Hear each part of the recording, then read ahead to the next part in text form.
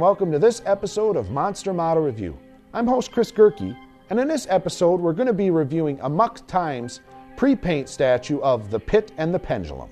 The Pit and the Pendulum was released in 1961. It was directed by Roger Corman and starred Vincent Price, Barbara Steele, John Kerr, and Luana Andrews.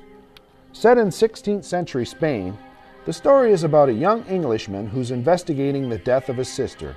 After a series of horrific revelations, apparent ghost appearances, and violent deaths, the young man becomes strapped to the bladed torture device by his lunatic brother-in-law during the film's climactic sequence. This statue has kind of an interesting history. It was originally released as a model kit about 5 years ago. Being there hasn't been very many kits based on Vincent Price, this kit was on my must-have list. Of course, on the list and on my shelf are two different things. The kit had 2 production runs, and I just never got a chance to buy it. Well, fast forward, and Amok Time has gone ahead and turned the kit into a pre-paint. Sculpted by William Paquet, this statue has the best likeness on any kit that I've ever seen. The clothing is smoothly rendered, and the base has nicely textured stone.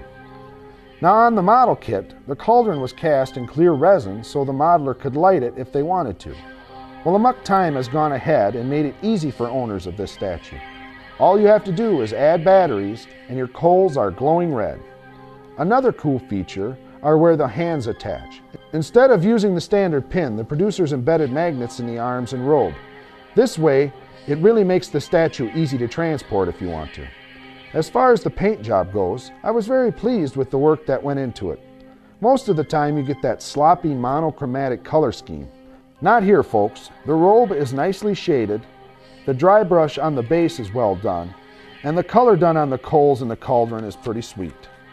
I can't say enough good things about this statue or recommend it enough.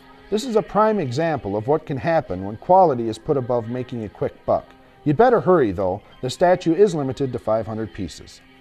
Well, that wraps it up for this episode of Monster Model Review. If you have any comments or questions, you can contact us off our website, monstermodelreview.com.